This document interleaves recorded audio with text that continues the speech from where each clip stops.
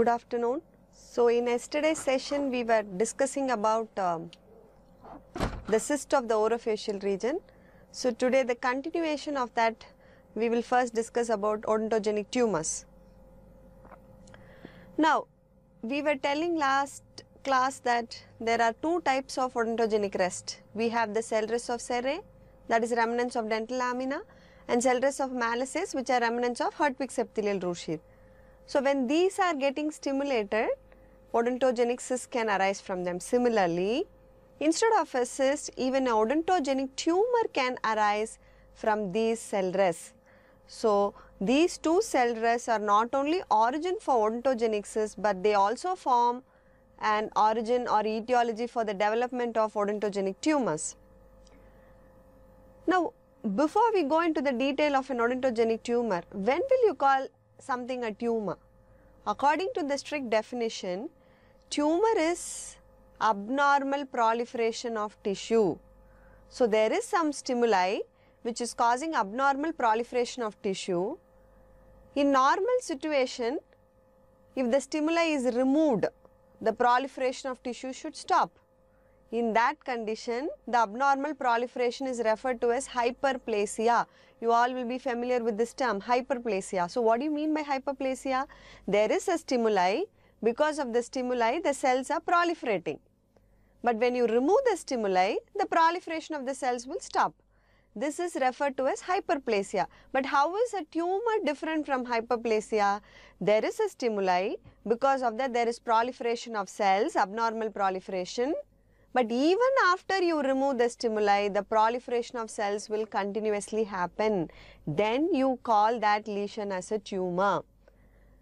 So, according to the biological behavior, you have two types of tumors. One is called the benign tumor, the other one is malignant. So, generally what do we know about benign and malignant tumors? If the tumor is a slow growing tumor, clinically a slow growing tumor, which will not invade into the underlying tissues, nor it will show distant metastasis, then that kind of tumor is called a benign tumor. Whereas in contrast, if it's a very fast growing tumor, that is a rapidly multiplying tumor, and it invades the underlying tissue and also has the tendency to have distant metastasis, then that type of tumor you call it a malignant tumor. Of course, there are exceptions for this, but this is the general rule. How do we classify a benign tumor and a malignant tumor?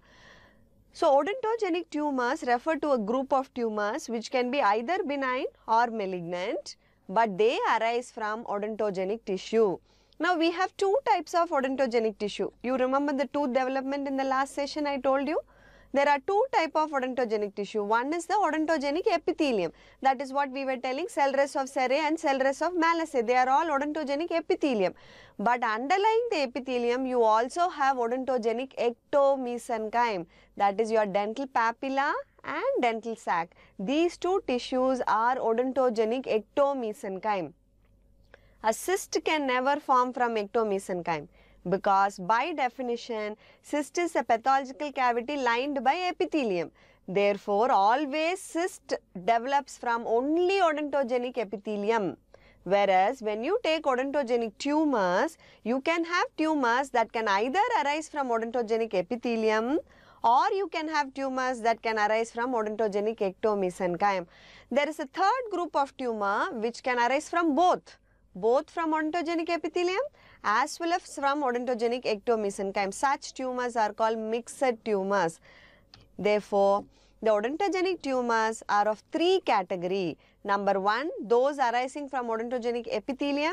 The second one, those arising from ectomesenchyme. And the third type is the mixed tumor which arises from both epithelium and ectomesenchyme.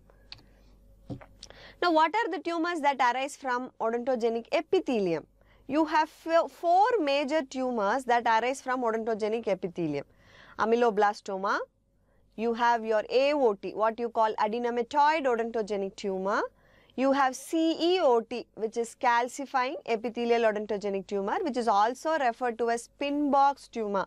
So in many MCQ questions, you might be getting the option as spin box tumor. It is nothing but your CEOT or calcifying epithelial odontogenic tumor. And the fourth one, you